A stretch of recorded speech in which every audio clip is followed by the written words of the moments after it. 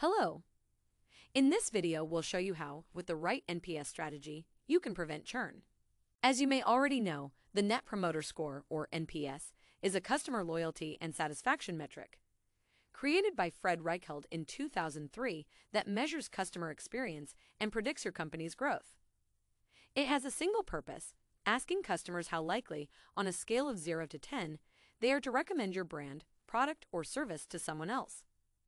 The results divide the customers into three types: promoters, passes, and detractors, based on the direct relation between the customer's answers to the survey and their behavior. This means that customers who gave your product on 9 or 10 are the promoters.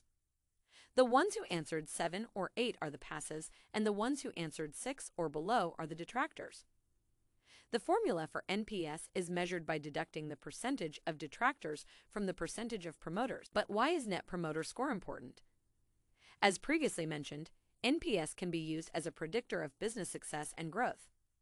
Asking your customers about the likelihood of them recommending your product can give you a lot of insights about your product itself, from what key features are relevant or needed to your onboarding, communication, and customer service. Now that you see how important NPS can be, let's use it to prevent churn.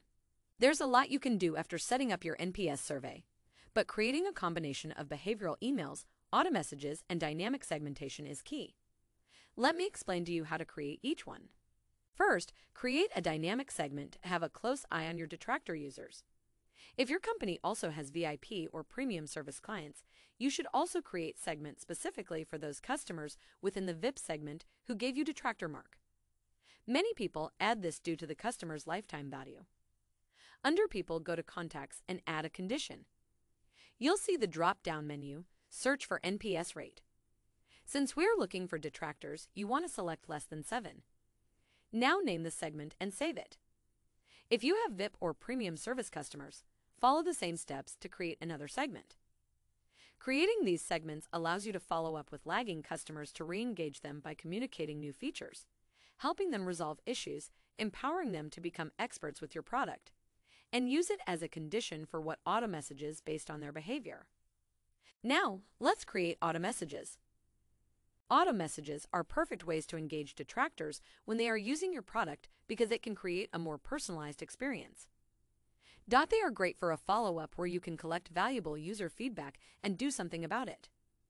As for the content, the suggested notification style is the simple, because this format appears more like a personal message from an agent.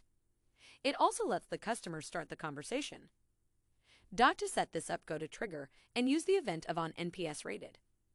Then, go to Conditions and click on Load Segment to add the one you previously created. This narrows down who will see this auto message. That's it. The last step is automating a behavioral email for those who give you an NPS score between 0 and 6. This is another great way to follow up and gain additional user insights and take action on that feedback. Behavioral emails are created in the same way as auto messages.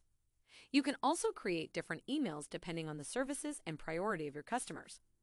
For instance, if you want certain customers to have immediate access to their customer success manager or other users to have a call to action to either engage in a product flow or reply to an email, you can create these segments to further personalize the customer experience. With all these on track, you have several tools to prevent churn automatically, as each user will receive the right message at the right time. That's the power of Frog Ed's dynamic segmentation. If you still need more information about this cool customer experience metric, please check all our knowledge base articles or contact our customer success team. Thanks and have a great day.